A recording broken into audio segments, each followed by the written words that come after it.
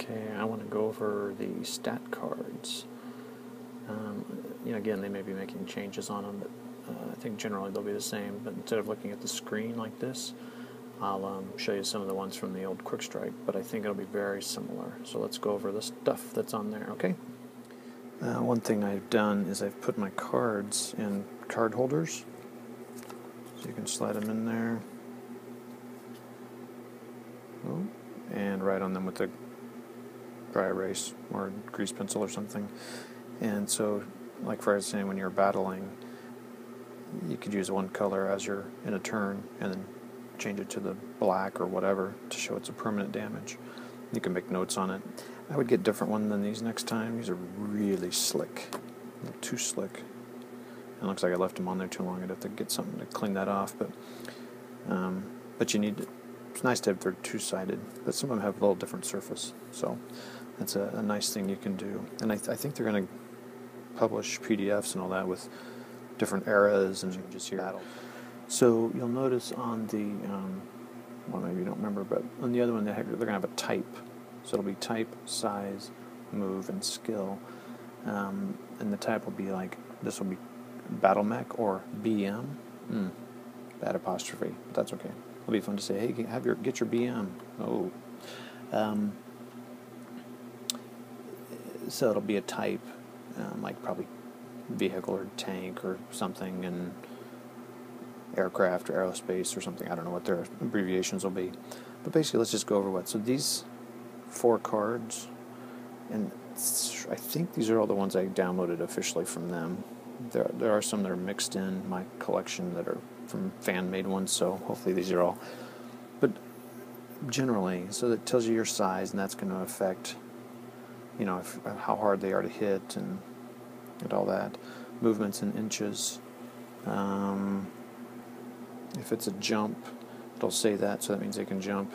Again, they made, and then the skill is how easy or hard, how good you are at shooting. So remember, the modifiers are all pluses, and you want to get that number equal to or higher.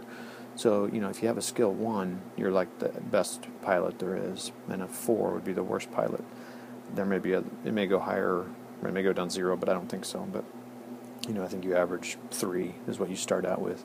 So it's not too easy to hit stuff.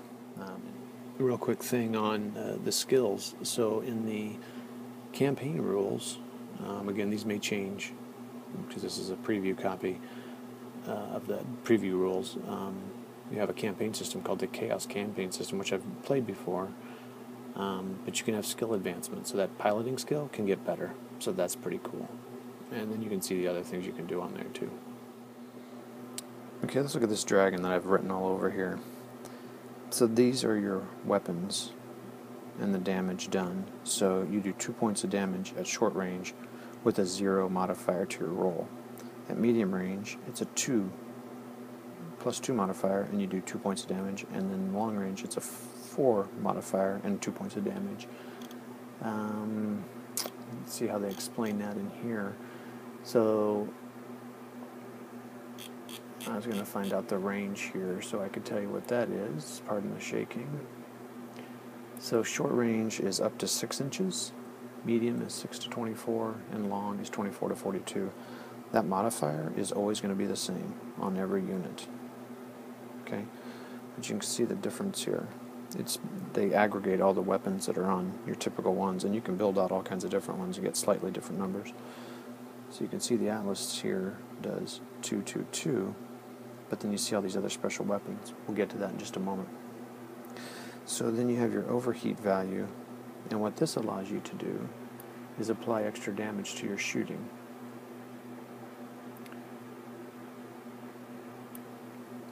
So, let's see here. None of these guys have an overheat value. Interesting. I'll have to look into that, why that is. So basically what you can do is you can add it to your attack. The number of damage points you can add to its attack in exchange for suffering an equal amount of heat. So if there were a 1 in there, I could apply a 1, and I'd go up 1 on the heat scale. And of course then, this is your heat scale.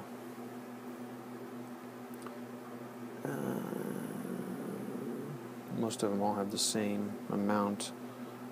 So you'll suffer 3, and then when you get to your 4th one, you'll shut down. And I don't know all the rules for that, but I'm sure you can cool off by not doing anything. Okay, now you have your armor and structure. So when you get hit, for however many points, let's say the Atlas shot at the dragon and did 2 points of damage, he'd go armor. And then when you do that, then you start going into your structure. And then once that's done, all your structures are knocked off, you're done. So you can see the difference the dragon has. 5 of each, and the Atlas has quite a few more. The spider has that.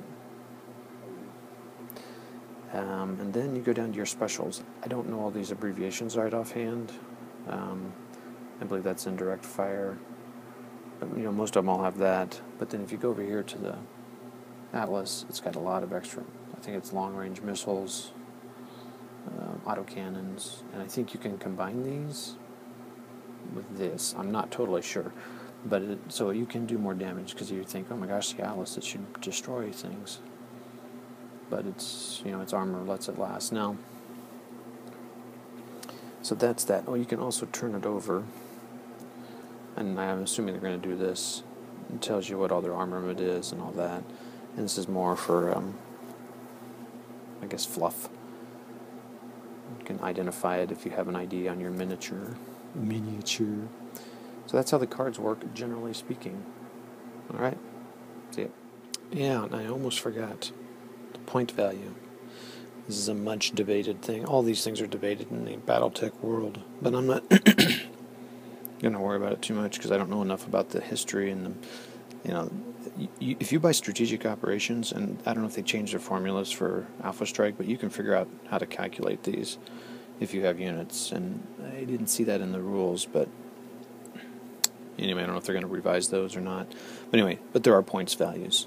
So this group, this lance I had here the lance is what they call 4 mechs together. 8 and 12 is 20, 31, 43. So I'd have a 43-point lance.